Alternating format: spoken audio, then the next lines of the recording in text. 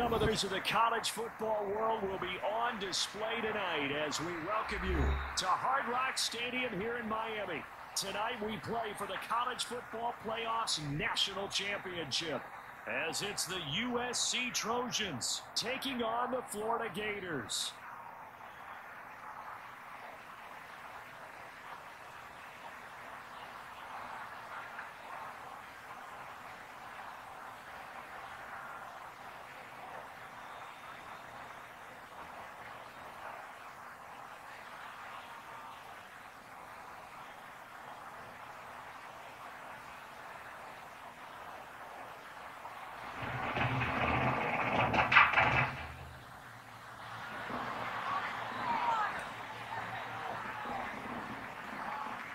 All set for football now in South Florida. Strap in, folks. It's going to be a good one. And we are underway in the national championship game. No run back here on the opening kickoff as we'll start at the 25.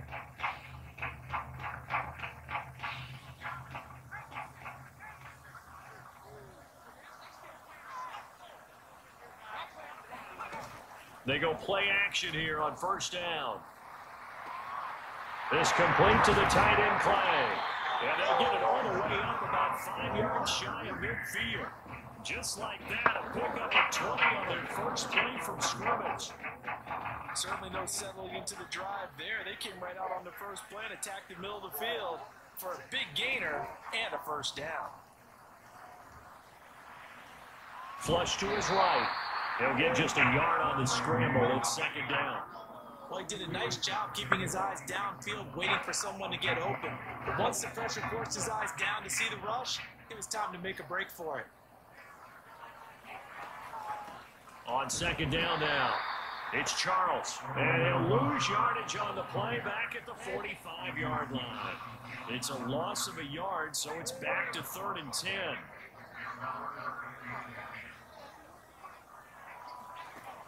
Operating from the gun. Gregory. Quick hitter here, it's complete.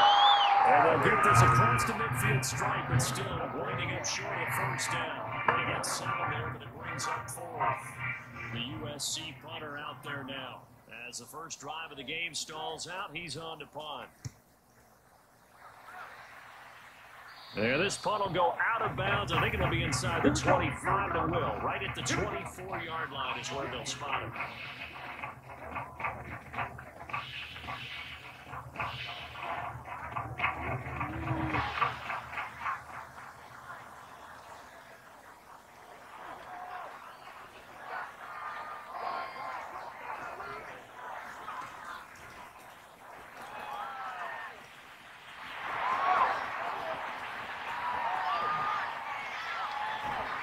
And they'll get this well past midfield before being stopped just before the 35. 39 yards there. So that about the shortest pass a quarterback can make, but it winds up going for a bundle. Yeah, let's face it, in the stats, it sure looks like a heck of a throw, doesn't it? It's almost like in baseball when you get that little Texas leaguer that turns into a double. You would think that you hit it off the wall. Big time play for him on a short little pass. And this is dropped. Oh, boy. A chance for a big play early, but he could not secure it. Line of scrimmage, again, the 37 as they line up 2nd and 10. Now White. And it's incomplete, broken up. But there is a flag down. Let's see what that's about. So pass interference, the call is so tough as a defender, I'd imagine, to time that up perfectly. It certainly is difficult to get it exactly right because sometimes you're looking at getting there fractions of seconds too early. That one looked a little more obvious. Always a tough penalty to officiate. Just ask the basketball refs when they have to officiate block and charge. Now left side, a completion to his tight end. And he's out of bounds, almost gets to the 10. When you get a big tight end like this, sometimes it takes more than one man to bring him down. Oftentimes, your best bet, just jump on and hold on and wait for your teammates to arrive to help get him on the ground. We're scoreless after 1.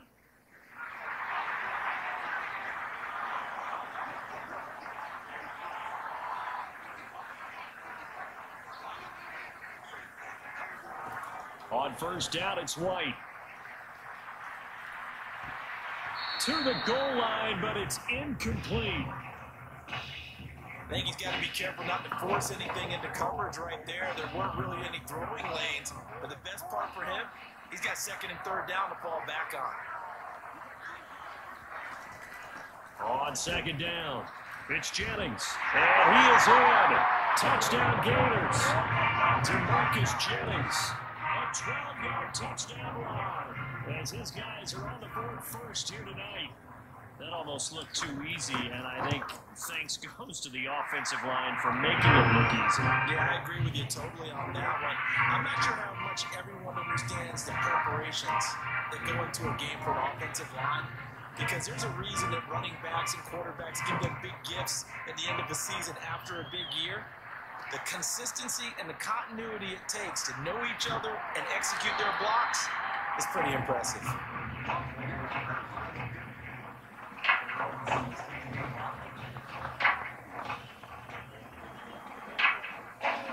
The SC offense about set to take over here. They'll be looking to match that touchdown from a moment ago. 7-0 is the score as they begin with a first down. And he sheds a tackle. Now he's got some space. And he'll be corralled well upfield right around the 40-yard line. 23 yards on the pickup there and a first. This is a little bit like baseball here. Strong up the middle.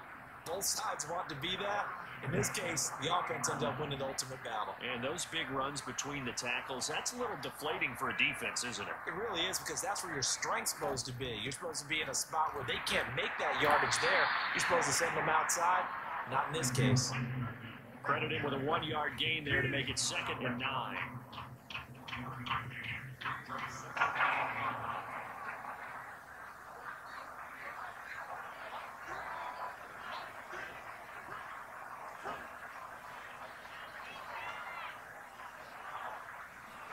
On 2nd and 9, Gregory. Screen pass to Charles. And he'll be taken down, but not before he works it past the 50. 11 yards there, first down. They ran that one well, and not only did they pick up a nice chunk of yardage on the screen, they sent a message to the defense. Rush the passer all you want, but you better be careful. We can hit you going back the other direction. And he is out of bounds inside the 35. That one a 14-yard play, and it keeps his drive moving.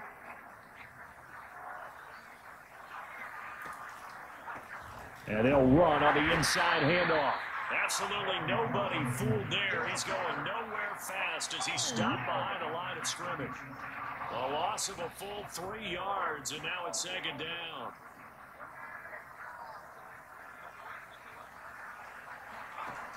Back to throw. Gregory. He finds his man, complete. It's Fields. Now the offense going to use the first of their timeouts as they'll stop it with a tick under a minute to go before half. They need to get this to the 24 on 3rd down. Looking to throw. Gregory. He'll try and set up the screen. It's complete. And they will stop him short. They get him to the ground at the 27. No first down. That one good for only 6, and it leaves him with a 4th down.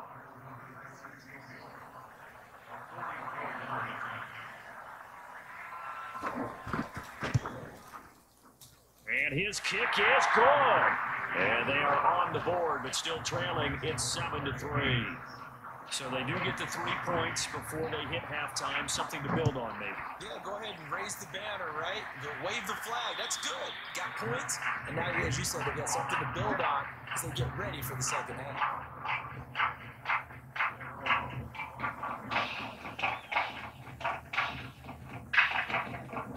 The Gator offense about ready to get this next drive started. And with a 7-3 lead, we'll see how aggressive they want to be.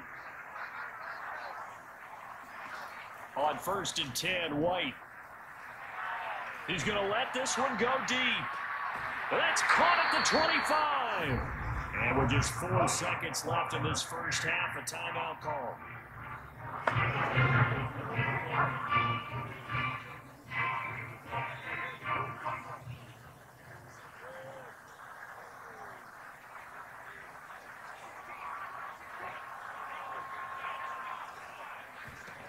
A final shot before break. White. And it's caught. And he will score. Touchdown, Florida. 23 yards for the touchdown. And the Gators push that lead out a bit further. CD for them. This has just been an offensive explosion here in the second quarter. Yeah, held scoreless in the first quarter. Now they find the end zone again here in the second. Sometimes you just have to have some patience. A lot of people think it's always an adjustment. You have to change what you're doing. Sometimes you just have to do your game plan just a little bit better. And I think that's part of what we're seeing here. Just one half remains in the college football season as we begin the second half of this national title game.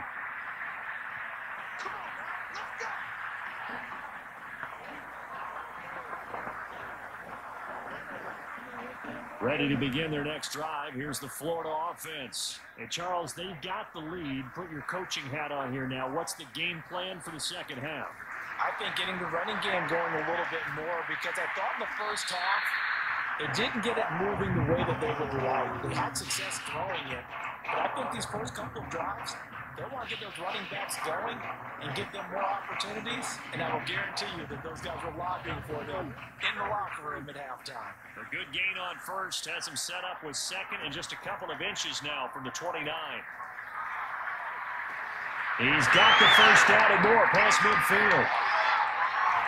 And he's finally down at the 21-yard line.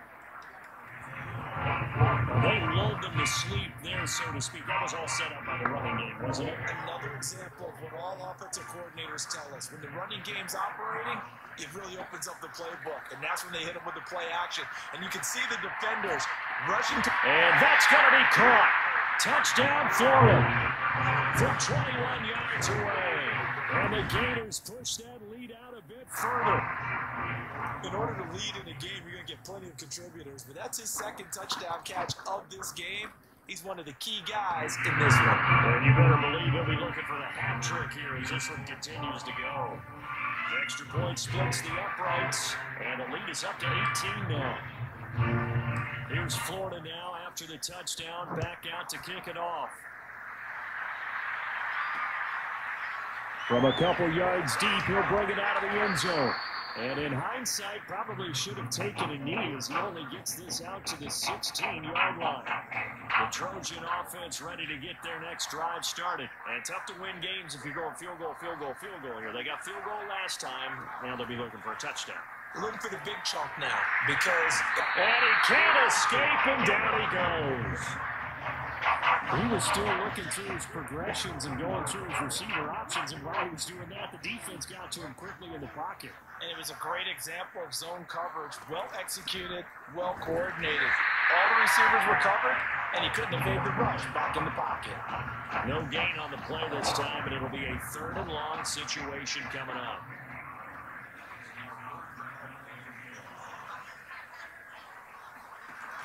Back to throw. Gregory. Into double coverage, and it's intercepted. Picked off at the 23. Well, really not much secret there. 3rd and long, Charles, and he was looking to throw the football. And I would imagine as a defender, you're kind of salivating in that spot, right? You certainly are, because 3rd and long situations, they tip the scale towards the defense every single time. Now you're actually able to dictate and understand what the offense is trying to do. You know where the first down marker is. You set your defense that way. And maybe you can be a little more aggressive in certain situations because of that. You start focusing on your coverage assignment, and when the ball's released, you break on it and make a play, as we just saw there. Now White. And that's going to be caught. Touchdown, Florida. From 6 yards away. And the Gators push that lead out a bit further. And this is obviously quite a performance. And most of the time when we talk about someone putting a team on their back, I think we're talking about a guy who runs the football. In this case, it's a guy out wide catching it, and he's done exactly that. Truly leading his team right now towards victory. 3 touchdown catches. He's been the headliner.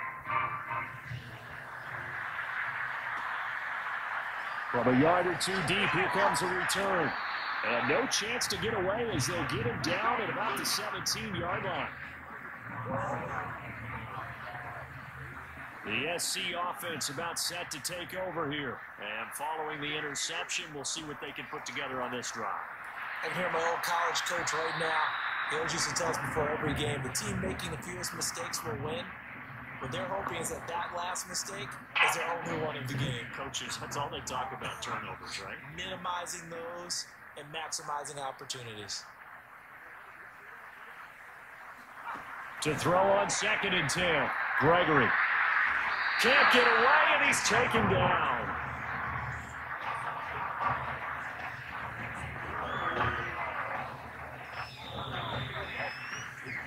So they'll get a little extra time to come up with his 3rd down play as we played 3 quarters. Back now here on EA Sports as we are set to bring you the home stretch here, the 4th quarter. The offense on 3rd down tonight, 0 for 3 to this point. They could use a conversion. This will be 3rd and 15. Looking to throw. Gregory. And pressure coming, and they got him once again. I think most quarterbacks would love to have the goal line actually extend up into the air and turn into a wall, and they can put their back against it and know exactly where they are on the field so they don't end up in the end zone. Didn't do it on that play, but perilously close to the goal line. 35 yards that time on the punt. And this offense, they're going to have an excellent field position. They take over with a 1st and 10 on the short side of the field.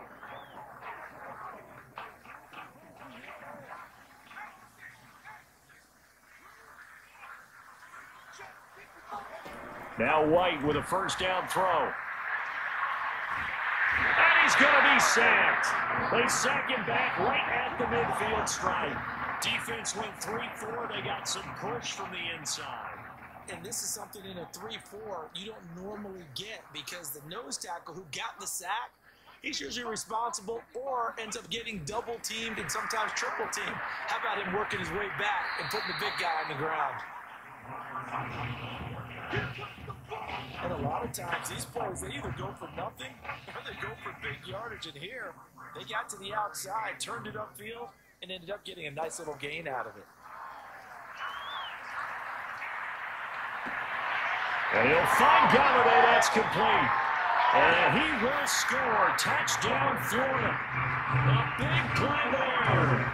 44 yards. As his guys continue to put this one out of reach. Well, they mentioned this week, Charles. They had a couple kinks on offense that they wanted to fix. I would say they're pretty well fixed. There's no doubt about that. I mean, just about everything they've run has been successful in this one. And if I'm the defensive coordinator, I'm done with this, right? I have no answers for anything. In fact, I probably send a note to the clock operator. Let it run.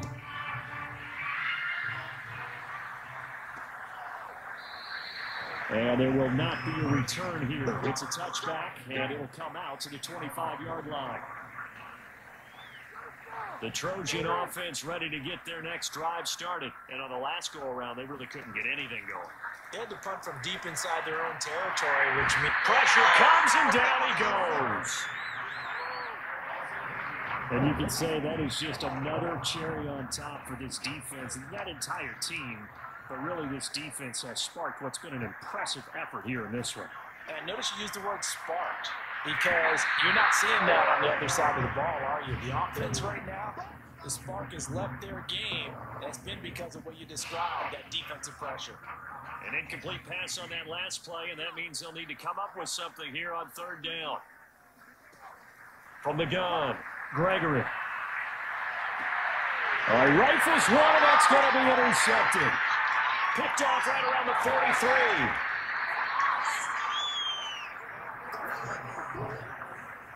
43. The utter domination here just continues. This defense, I don't know what more we can say all around about their performance. Well, it certainly feels in this game like maybe they're facing a Canadian defense. 12 guys on the field.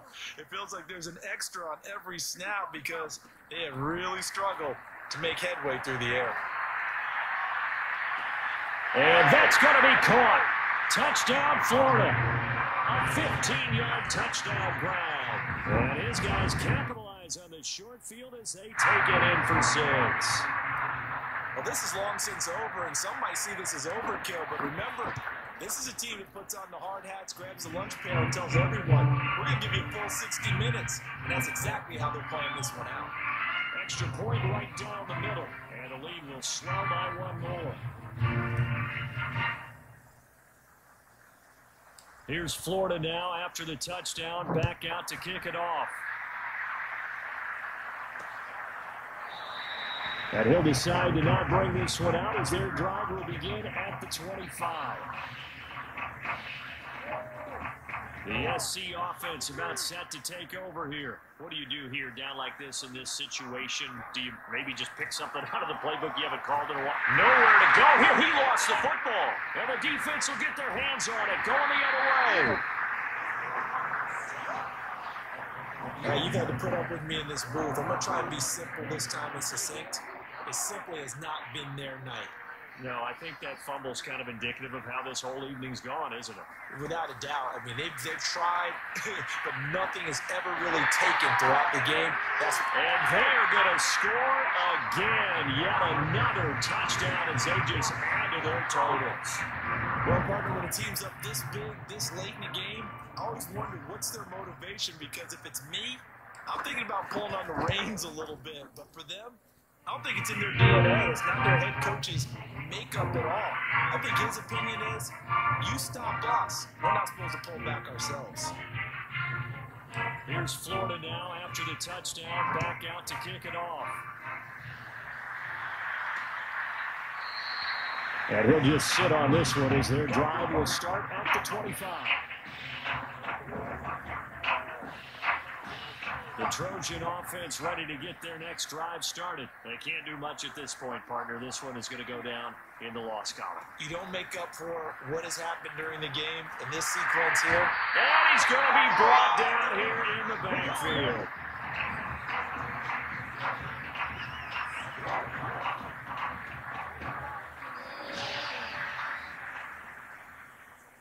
So start the celebration in Gainesville. For the first time since 2008, the Florida Gators are national champions.